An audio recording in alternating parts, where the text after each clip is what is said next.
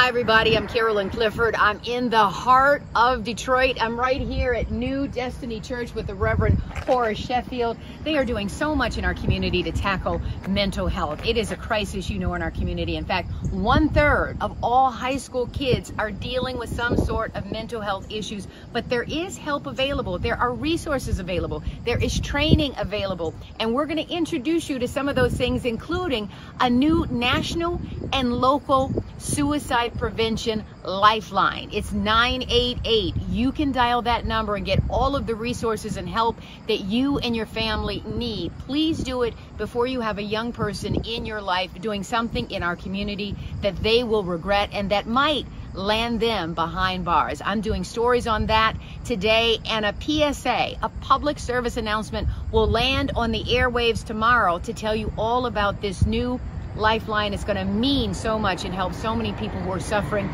from mental illness and stop the stigma.